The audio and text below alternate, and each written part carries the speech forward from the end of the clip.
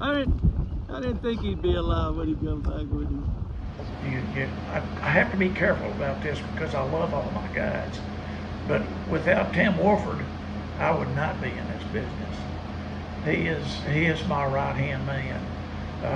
Always has been since the first day he came to work for me. He can't even think about anything but duck hunting. He is so obsessed with duck hunting. It's to a fault. He could have made a career doing a lot of different things, but this is what he wants to do.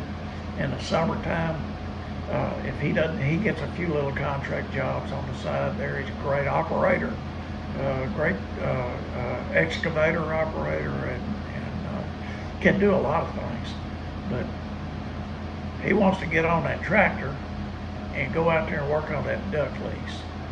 So he's out there at least half of the summer. I pay for the gas, but he's doing it for free. He does it because he loves it. It's just not, it's not something I could afford to do. And it's something that would never happen without Tim. I can't say enough about Tim. I'm surprised he's not over there at the barn working right now, 7 o'clock at night. And right before the season, he would be. That's Tim. Now, where is Tim from? Say, Tim is from. So, when I first met Tim, he was living out here on Bolivar Peninsula, and he came to work for me. He worked for Forest West also. He came to work for me at the end of the 80s. He had come to a point where he was ready to make a move, still lived there in Bolivar, and came to me and said, I'd like to work for you. So I put him to work in the pond that he's in right now. We call it In Your Face because the birds tend to get real close. And a lot of it is because what he does, the camouflage, the decoy spread. You'll see that tomorrow. That's where we're going to hunt tomorrow. Oh my gosh, it's just ridiculous. Most people will never see a 1,500 decoy spread. You'll see it tomorrow. It's amazing. And it's successful. He has a great season. Late season, this time of year it starts to fade, but he's been hanging in there really well. Lots of teal, lots of gadwall, some shovelers, lots of pintails. He's probably our best pintail hunting spot, best goose hunting spot. But the calling, he's got all the calls. Still voice calls the geese. Got excellent duck caller, excellent duck caller. And all my guys are excellent duck callers. But Tim and Bob, they're the best. They're specialists.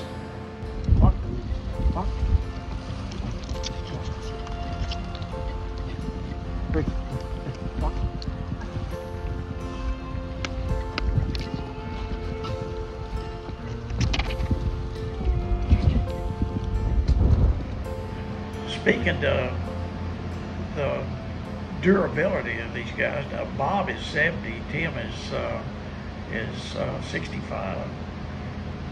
These guys are out here every day. They hunt every day of the season. If I tell them they don't have a party, it's like a major deal for them to take a day off. They hate taking a day off.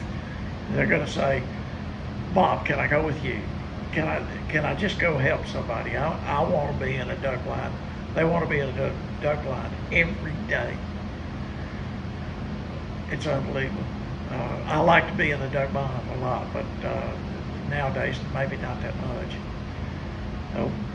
Bob hunts down in the deep marsh. He takes a big boat, goes in the dark down Oyster Bayou for about 7 or 8 miles every morning.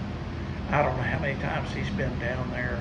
Maybe 3,000 trips down that bayou. So it's an incredible. I can't tell you how incredible it is to see that kind of diligence and effort. You go out to their blinds. Bob's blind is immaculate. When you drive up to the water control structure at night, the lights turn on. He has motion sensors out there on batteries with solar chargers at the dock. So they get in the surface drive and go out to the duck blind, and when he steps out on the bank, he pushes a button, and the blinds have lights inside them, and there's a little Christmas tree ornament light that goes down the walkway that's behind the blinds. Tim is also a fanatic. Got to hunt every day. Can't stand it not to hunt. And if I don't have a hunt for him and there's no money, he will go out and sit beside his blind.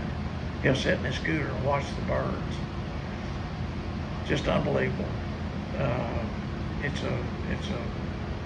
It's a disease. We hunt together as many times as we possibly can. I hunt with Tim a lot because he's closer, and I need to get back to the lodge a little bit earlier just to run the business. I hunt with Bob every chance I get. I particularly like bringing my family down, or Thanksgiving, or Christmas Eve, or New Year's Eve, and we go hunting with Bob. His hunting during the latter part of the season is incredible. Tim's is really good in the latter part of the season, but it's the most incredible during teal and November. First couple of weeks of December is fantastic. He had a great hunt this morning. Lots of teal activity. Some new pintails coming in, real shiny white breasts.